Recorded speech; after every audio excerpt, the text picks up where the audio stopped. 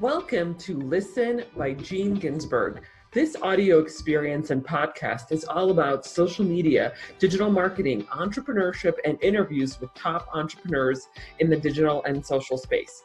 I am your host, Gene Ginsburg, digital marketing expert, #1 best-selling author, and award-winning entrepreneur. I will be sharing with you strategies, tips, and tactics on how to grow your business and your social media following. Thanks for listening. Hey everyone, Gene Ginsburg here. Another excellent day and another episode of Listen by Gene Ginsburg. And today, a very special guest, Krystal Covington. How are you? I'm amazing. I'm talking to you. Yeah, I'm super excited that you're here. I was just going through LinkedIn. We've been connected on LinkedIn for a while. We got connected through a mutual colleague in the Denver area because we're both in the Denver area. So, and then your team reached out to me for the podcast. So I'm super excited that you're here. Well, first question I always like to ask my guests to kind of give everybody who's listening some context about you is tell us about your background. So I have been in marketing for all of my life by accident, and then joined the ranks of PR by accident as well. So I'm an accidental marketing and PR leader and have loved doing that ever since I started. So one of the things that I do is helping companies really understand what they need to make as far as revenue, helping them to achieve revenue goals through PR initiatives. Oh, awesome. So I know as someone who is in the Denver community and in the women's entrepreneurial community, you have an organization called Women of Denver. Do you want to share a little bit about what that entails? Yeah, I started Women of Denver back in 2014. So I'm one of those people that I like to have a network of folks around me. If anything goes down, I need somebody to call and say, help me, help me. So I was moved to Denver from Detroit, Michigan, and didn't know anybody. I was here for a year, worked in corporate, and still hadn't made any friends. So I needed to kind of figure out a way to do it myself. So that was my DIY strategy for building relationships, and leading for me is an easier way to build relationships than to kind of walk into a room and with a celery stick in my hand and try to start a conversation. So it worked really well. I made really great friends. And then it ended up being something that was a resource to other people that they needed. So much that I tried to close it when I had first started it. I said, okay, I'm good. And I had tried to, stop doing the events at the time. And then people started calling me up and saying, when are you going to do some more events? Hello. And it just grew from there. So now it's been many years, lots of shifts, and a great community of women. Is it only women entrepreneurs or all business leaders or everybody? Both. So there's women who have corporate roles. They're either some form of, they're in a leadership role, or sometimes they might be business development or in sales roles, things like that, where they need to network. And there's most of the people, I think 60% or more, are entrepreneurs that own their own businesses and are bootstrapping, trying to figure things out. Some of them have brick and mortars. Some of them are maybe consultants, things like that, where they're a little bit more nimble. So everybody's in a different place. It's just a really nice, diverse community of people that are coming from different expertises and niches and specialties. Right, absolutely. And how have things changed since COVID? You said that you used to do events before with the organization. So where is the organization now? So we had to, as per obvious for everybody else, gone online. So we used to do big summits and things like that. So I would do summits 2 to 4 times a year, lots of people in one room, close quarters, hugging and stuff. Totally not allowed right now. So we just kind of regrouped to Zoom. And what we've done, since there's so many things out there, I mean, people can pick up a podcast, they can turn on a YouTube video. There's a lot of ways to get information. So being an information source wasn't really appropriate for us anymore. And people really weren't registering for that. If I put something out there that said, hey, it's just an info meeting, here's what we're talking about, people wouldn't show up. So then when I just focused on strategic conversations, we had our community back. It was, people started showing up for that. And it ended up being something that was cathartic for everybody as we went through all the stuff that was going on. I mean, everybody's trying to strategize. Every day there's something new thrown at you between the news and just trying to figure out everyday life. That strategic meetings every week just became, I think it was a godsend for me, and it was really special for other people. So that was the big transition for us, is just turning into a strategic group instead of more so directly networking and learning sessions. Right, absolutely. So what does a strategic group entail? Like, do you have specific topics that you talk about, or is it just more like what's top of mind? Each meeting has a different focus. So once a month, we have business development and people strategize how to deal with that. Then we have a once a month marketing meeting, and once a month is just a general strategy. So, like this week was our general strategy meeting this week, and people ended up just kind of, it started with business to a degree, but then people used it for the most part to just talk about how do we re-energize ourselves. And so that one kind of goes wherever people head with it. And we added back a fourth Tuesday meeting this year to have some topics, but we still have networking and discussion around those topics so people can still have that talking time and do little breakouts and things like that, but learn something as well. Oh, absolutely. So you've of course worked with a lot of entrepreneurs, and you of course are an entrepreneur yourself. So, what are the changes that you've seen besides what you experienced with Women of Denver? What are the changes you've seen overall in business or with women in the last year? I think for everybody that I've dealt with, what I realize is there is no best practice right now. So you can't really go back to your workbook and say, these are the things that always work and do that, because the numbers are different right now.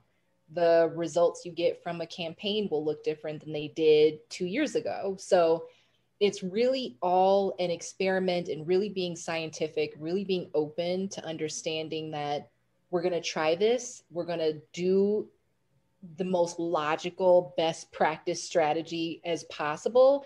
And we're going to know that we will have to be as nimble as possible to make changes and to recognize that we might have to do things that are weird or out of the box right now that we wouldn't normally do, and just accept that it's just a different moment. And we're pulling things out that maybe, worked, was more normal in a different time, but now it's working today. Right, absolutely. So yeah, it's almost like you're doing testing, kind of like with digital marketing and social media, right? A lot. Oh, I always say when it comes to digital marketing, it's all about testing, right? Yes, I think it will work, me personally, but it's the audience will speak for itself and the data will speak for itself. So it sounds like it's almost like where we are now, which I guess I've kind of been used to that, and probably you as well, because you've been in marketing your whole life, like you said. So a lot of it is just like what's working now. It might be different, but I think what seems to be working now, at least in my experience, has been digital marketing and social media for sure, because now so many businesses have crossed that line over, and they can't really put it off anymore to do that strategy. Yeah, some of the people that I'm dealing with right now are businesses that really didn't focus there. Like Yeah.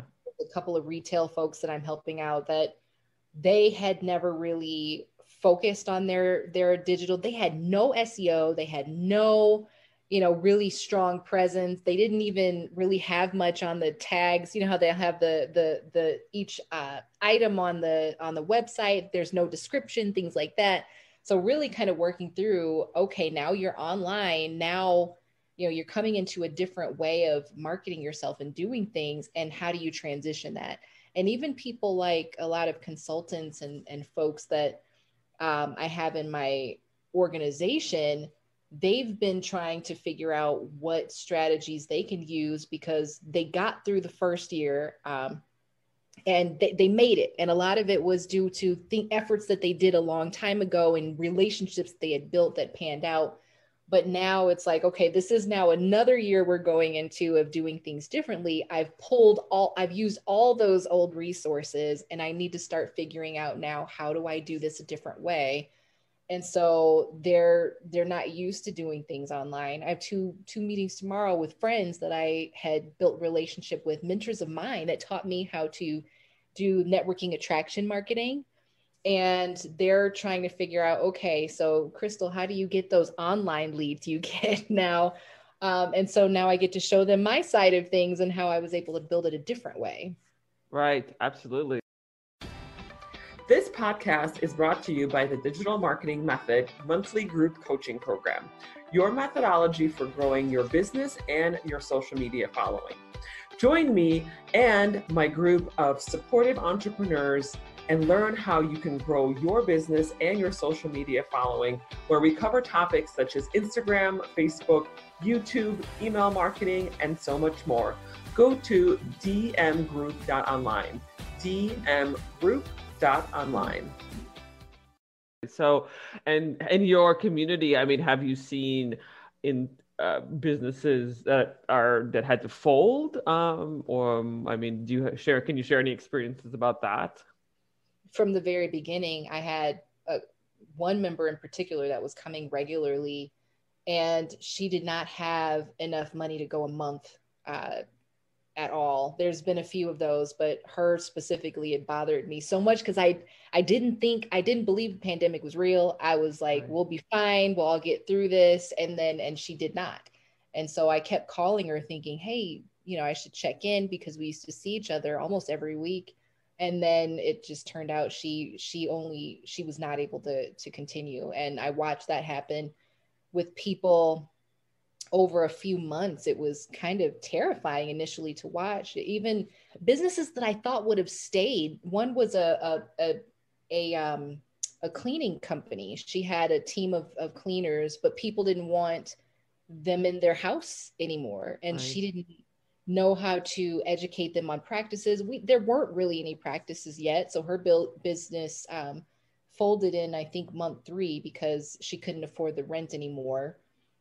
Someone I had admired that was about to come and speak, her restaurant shut down. She was featured in a big article in the news about that. So it's just watching that happen was really tough for me because I care about these people. I had seen them succeeding, and some of these people were making the most. They were thriving for the first time. I mean, sometimes it takes many years, especially those that had these brick and mortars, because it's very expensive. They had office space.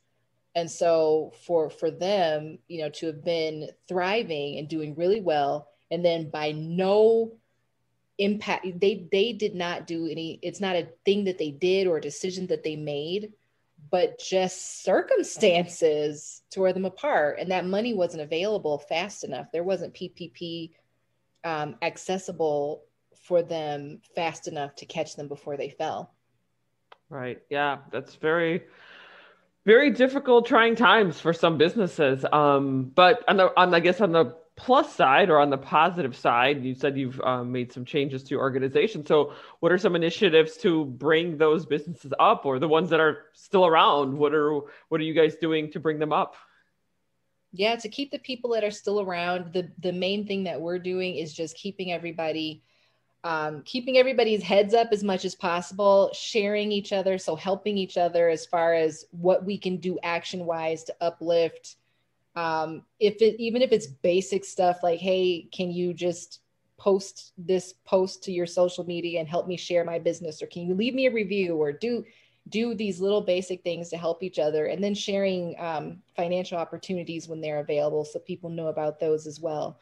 But a lot of the things that people really need is just that strategy to figure out, okay, what else can I try? And there have been times, like there are a few people that were corporate employees previously, and then they had to make a transition because they were laid off. And I've seen a lot of really great support for them as well, because they're starting entrepreneurship as a way to keep money coming in and to save themselves from financial difficulties at this time. And so people have been pouring themselves into those folks. Like we had one meeting where somebody was just trying to figure out for the first time how to write a proposal and what to charge. And we stayed on our meeting for another 30 minutes and nobody left because they wanted to make sure that she had it together. Sorry about that. Oh, no worries. I don't know how to stop it.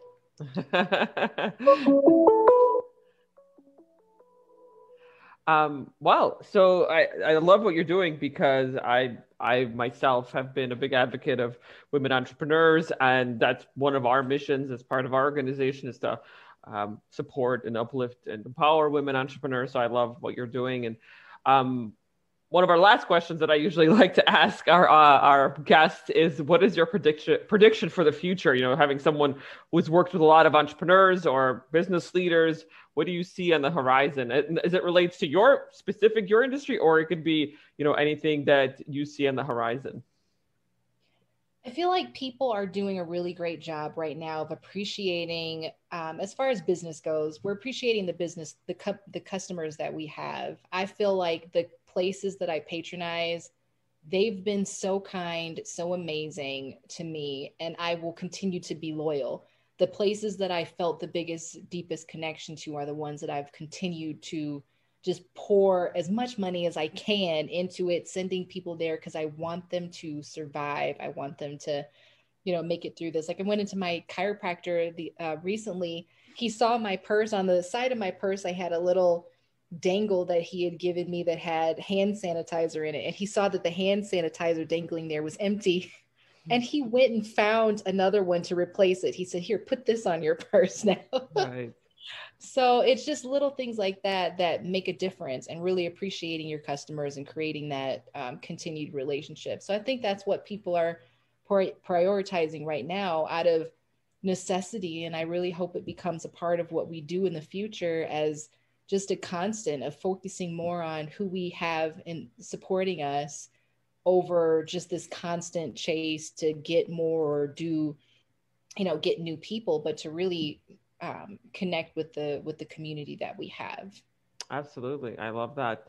Well, thank you so much for being here. Last question is, how can our audiences get in touch with you?